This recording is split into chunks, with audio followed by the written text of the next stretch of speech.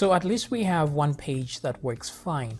The only problem is if we try to click on anything, we end up oh, wait a minute, look at that. Look at that. So what's happening here is that the links are added to the end of this. When I try to click about, you see there's /about HTML, but the home doesn't change here. So it's still on the home page. So because these are relative paths, so we have to change this and put actual paths. So what I want us to do for now is to get the header and the footer to separate these two. Okay, so let's try and do that. So I'm going to go to my let's go to my home view. Okay, so let's try to see where the header ends. Now, a simple way to do things like this is to look at the header here. You can right click and say inspect and then wait a little bit. Okay, so it shows you the header. As you scroll down, you'll see which part is which.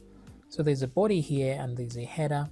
So this is actually the header. So anything above that is really the top before the header. So that's what we want.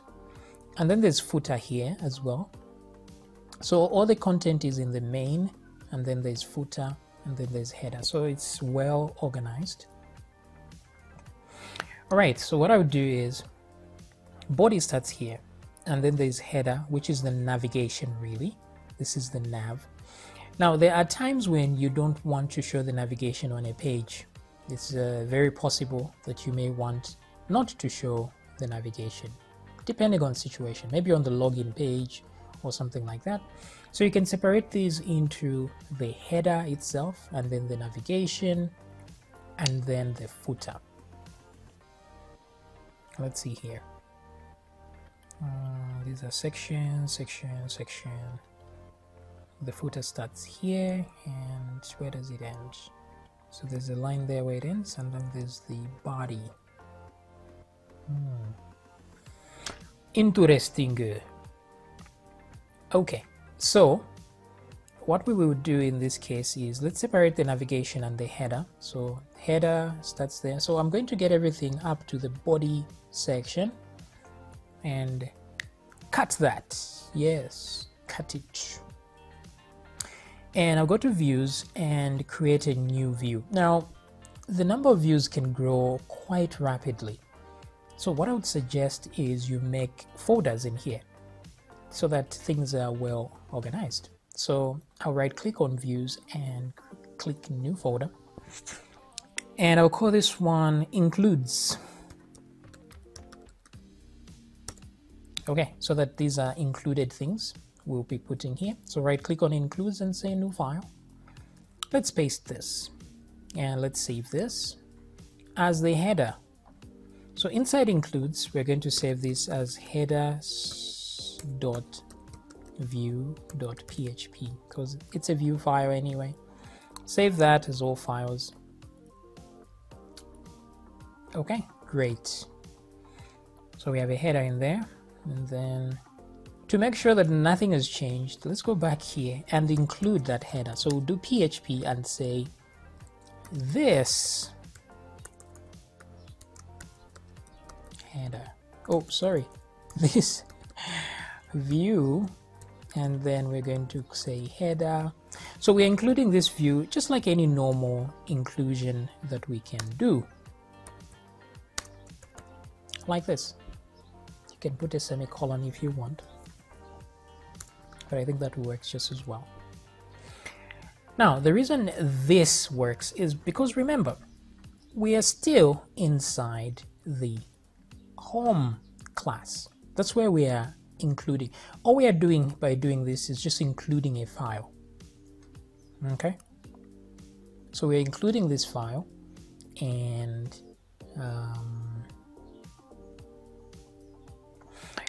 we are still inside this class. So everything happens within this class. So when we call this, we are calling this class here, and we are still calling the view function. And you see, data is still something we are sending here. And if you remember, in the controller, we have data as a variable as well. So this data variable is still available to any file that we include here. Data there. Even though we've extracted the data, but the actual data variable array still exists. It's not deleted by this. So this means that if we include header and we want to pass through information that was sent from the original thing, we can still pass in data like that, just in case. So to make sure that nothing has gone wrong, let's refresh. And as you can see, something did go wrong. So it's telling me that cannot find the view file app views header.php. Okay, now the reason it can't find that is because header is inside the includes folder. So here we have to say includes/header like that. Okay, refresh and everything is back to normal. So let's go and do the same thing to the footer here, since we've gotten the gist of it. So footer, where does footer start from? Right here, footer. Let's cut everything. Boom. Okay. And let's create a new file in the includes, new file, paste, save. Just like header, this one is footer.view.php. And the same way we did this, I'll copy the header thingy, take it to the bottom and paste it here, but change it to footer, of course. Let's confirm nothing has changed. Let's go down here. The footer still exists. We're in good hands. But I want to separate the navigation as well. So I will duplicate that and call this one nav. But the file hasn't been created yet. So what we'll do is cut this header. That's what contains the nav up to end header here, and cut everything from there. Create a new includes file, paste, save, and I will save this one as nav, nav.view.php. Let's come back here and save. So we have the header, we have the navigation, and refresh. So in this way, if I remove the navigation, things will still work, but the navigation won't exist. Wait a minute, what is going on? Something wrong. So let's see, what's in the navigation that is preventing us from viewing the rest of this? Nothing really. There are no files included here. There's just complete header and none here. Everything should be contained within there. So why? There's a form here, but that's about it. Let's go back. Let me go to, sometimes you just right click. Oh wait, I think it exists. It's just, what's happening here? Let me right click somewhere. I want to view the page source, but view page source. The body is here, and then there's main. Yeah, it looks like things should work just fine, but they don't. That is concerning. Let's remove the nav again.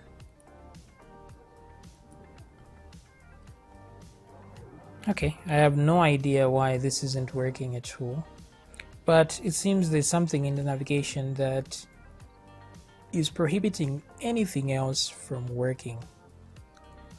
Okay, the way I can find that out is if I delete the nav itself here, boom, and refresh. Okay, so things work when this is there, so that's not what's causing problems. Let me undo that. I want to see what part of this is preventing things from working. So I'll delete that part as well. Yeah, look at that. Things are not working after this.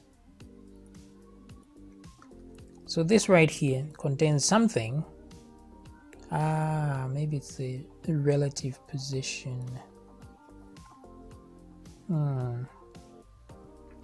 Wait. JS search open. Mobile nav toggle. Okay, so maybe this is for mobile view. I don't know. So if it's not there, it's assuming we're in mobile view. So if I click here and go to responsive design, this thing should be responsive. And it seems that it is. So I think these are the issues that are causing this problem here. Let's do this. Let me remove this div again. Yeah, still things are not showing. Okay, so I want to see exactly which line is causing this problem. Let me remove the search form. So you can use this process of elimination. As you can see, it still doesn't work when I remove that search form. But the other stuff, let me try and remove that.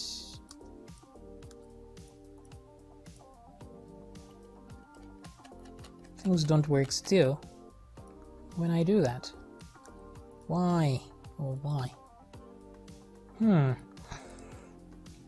Okay, so it's this class here, I guess. I don't understand. This is the thing with templates. You know, they come with their own quirks and issues. Let me remove what's inside here. So you have to take your time to study what works and what doesn't work. Delete a few things. See what will do the job.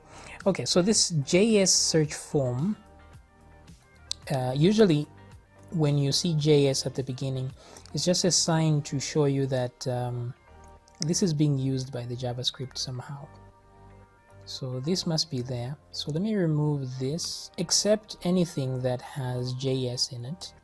So this has JS, this doesn't, but the contents do have, so I'll remove that. Let me just leave the stuff that has JS in there, and you see everything comes back. So there's something that the JavaScript looks for, and then if it doesn't find it, if it doesn't find it, then it creates an error. So I bet if I delete this and refresh and then do an inspect, inspect and go to the console, I should find an error. So there we see search open is no, so that's why. So those are things to keep in mind, I guess. If I do this, the error is gone. Okay, we'll see how we can get around that if we need to show the navigation on its own.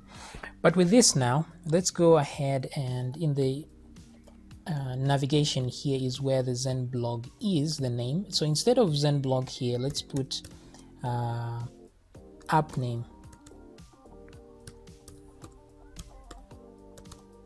Let me put the equal sign there. So we're echoing the constant app name, so that once we change the app name, and then everything changes there. So Udemy app, you can name it whatever you want in the config, and that will set it there. And then we have all these .html. So anything that's .html should be removed. So I'll just select that, select all .html, remove them. And anything that has index like this should be changed to the home page, which is root, like that, just root like this. Okay, so now if I refresh, when I click blog, that's the home page, single post, page not found, about, page not found, contact, page not found. So instead what we'll do on the page not found, we'll do this, we'll go to the, like what we have on the home page, copy that, and let's go to the 404, the view for the 404, which is this one. So the page not found, we'll put it here, and then that way we can put the footer down here and say foot. Okay, like that. And if I now click on a page not found, this is what I get. Yeah. And just as I thought, the contents of page not found itself are invisible, but page not found is there. So I think the reason why this is invisible is we need the main thingy here. So let me go back to the home view. This main should be there. So I'm going to cut this part of main, and unfortunately I have to put it in the nav. So this effectively ties the navigation to the header, but it's okay. We can have a separate file so that it's easier to edit. Because what this means is that if I don't put the navigation, I won't have that main div here. So header alone can't work. But it's okay. I'll do the same end main here, cut that, and put that in the footer, right at the top of the footer here. Like that. Okay, save. That way, even though we don't have the home page, we'll still have that main thing, and then we can have page not found over here. Let me do justice to the 404 here. I'll put this in a div. Since we have, this is a bootstrap based template, it means we can use bootstrap classes. So I'll do class here and say container fluid, and then this is not fluid, and then I'll say padding 4, just to add some padding there, and then text center. Okay, let's try that. Okay, there we go. So pagination found, page not found. So any of these page not found are here now. At least we don't get that hideous page. Now we go to the home page. When we click there, home page not found, home page. Okay, pretty cool. Yes. All right, so at least an improvement there. Now what we need is the login and sign up pages. Let's make those.